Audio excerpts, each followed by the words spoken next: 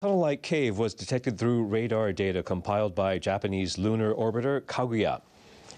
It is estimated to snake for about 50 kilometers underground a volcanic dome field called Marius Hills. Scientists say it's likely linked to the surface by a pit measuring about 50 meters across.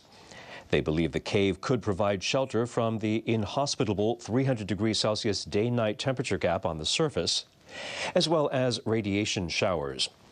The researchers also suspect the cave has minerals that contain water. The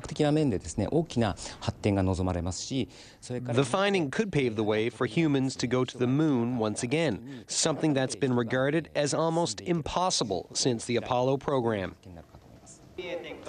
Lunar orbiter Kaguya was launched in 2007, and its mission ended 2 years later. The data it gathered is still being analyzed. More to come here on NHK World, so stay with us.